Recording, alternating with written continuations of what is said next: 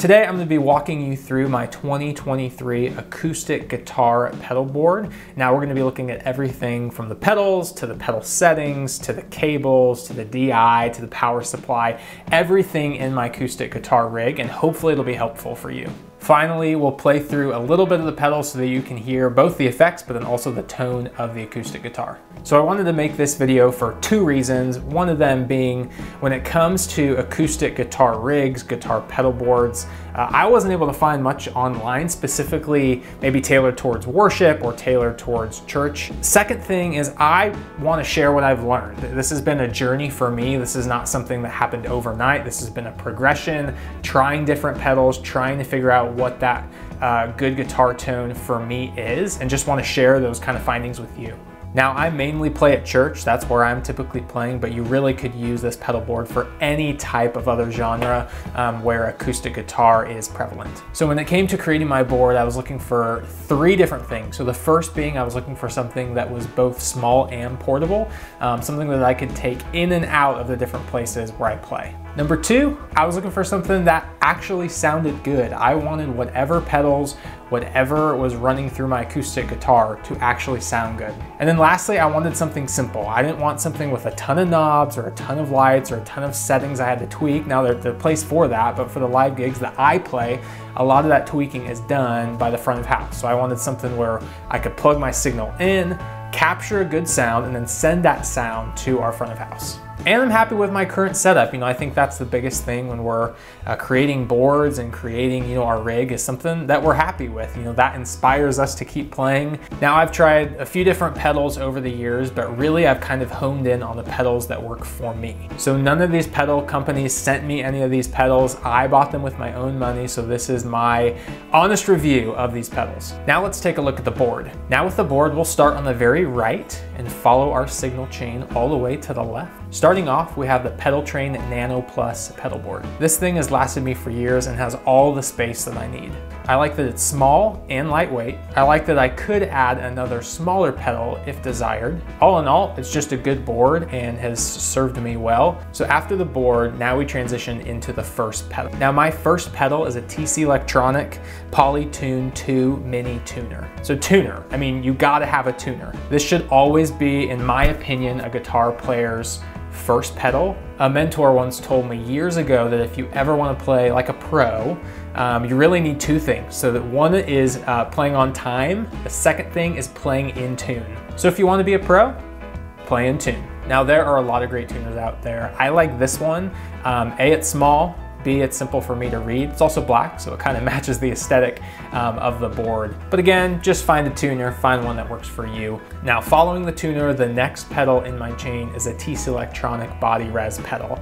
Now, this is a pedal that you may have not heard about before, but really this is the bread and butter to my tone. So as you can see, this pedal only has one knob. I will turn that all the way to 100% and I will leave that on throughout the entirety of the show. I really think that this pedal makes any acoustic guitar sound better. TC Electronics website says that it enhances acoustic guitar tone and adds feedback suppression. You can determine how much effect you want. However, again, I turn it all the way up and leave this pedal on the whole time. Now coming out of the TC Electronic Body Res, we are going into the Boss RV5 reverb. So when it comes to reverb, I really think that reverb kind of adds a whole smoothness to the tone. Now that's something that you may not see when you're plugging direct your acoustic guitar, but I really think for me the reverb helps, especially if you're playing maybe some of those smaller gigs where you're maybe the only instrument. So you can see my settings. I run the effect knob all the way to 100%, the time knob all the way to 100%, and the tone knob all the way down to 0%.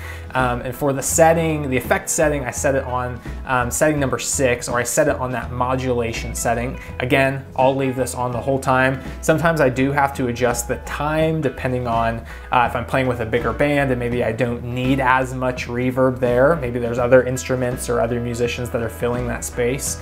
But for those solo gigs, those smaller things, if you're playing at a wedding, anything like that, I leave that time knob all the way to 100%. So lastly, we pass all of our signal through a radial DI box that I have on my board. Not only is this a great DI, it's small, it fits. I also just love having a DI. It definitely makes the sound engineers happy when I roll in and they don't need to provide any additional hardware for me. I just plug an XLR right into the top of that and I'm good to go. Let me know in the comments down below if there are any other acoustic pedals that I should try out. I'm always looking for other pedals out there that I could try to really enhance my acoustic guitar tone. So after all my pedals, I do have a power supply. I use the Voodoo Labs ISO 5. I've had this for years, it works well. I really only need 3 power options for my tuner, the TC Electronic, Body Res, and then also the reverb, but I could add a 4th pedal if I wanted to. Similar to the DI box, I do mount it upside down so that power cable just comes out the left side.